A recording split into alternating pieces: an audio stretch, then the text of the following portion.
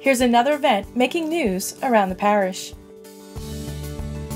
Local, state, and federal officials held a press conference on August 13th at the St. John Community Center in LaPlace to highlight the West Shore Lake Pontchartrain Levee project that recently received funding.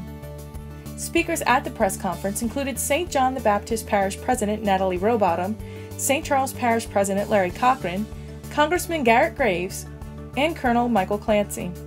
As the leader of the local Corps of Engineers district, you got my commitment, you got all New Orleans district commitment, because we are so excited. There's folks in my organization been working in this project for a long time, and now we get to do what we all became engineers to do, is to build stuff. Local leaders cited teamwork as the key to $760 million being allocated from Congress in July to construct the 18-mile levee that will protect residents in St. Charles, St. John the Baptist, and St. James parishes. In St. Charles Parish, this levee will complete federal flood protection for the East Bank by tying into the Bonnie Carey Spillway and the existing Lake Pontchartrain and vicinity levee to protect the community of Muntz. Very, very refreshing to see everyone work together. And we keep working together like this, the parishes, DC, and the Colonel, the Corps. There's nothing we can't accomplish in this area.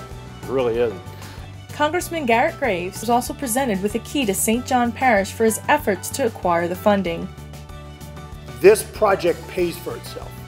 And let me be clear on that. Think about the cumulative amount of money that you spent picking up the pieces, that we spent picking up the pieces from Hurricane Isaac. Think about the vulnerability of that next hurricane that potentially comes into Lake Pontchartrain and threatens our community.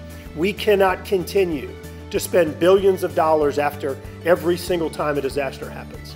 We've got to lean forward and spend millions on the front end. I can't tell you how excited I am to be here to share this with all of you. For more information on the West Shore Lake Pontchartrain Levee project or other levee projects in the parish, residents may visit scplevees.com.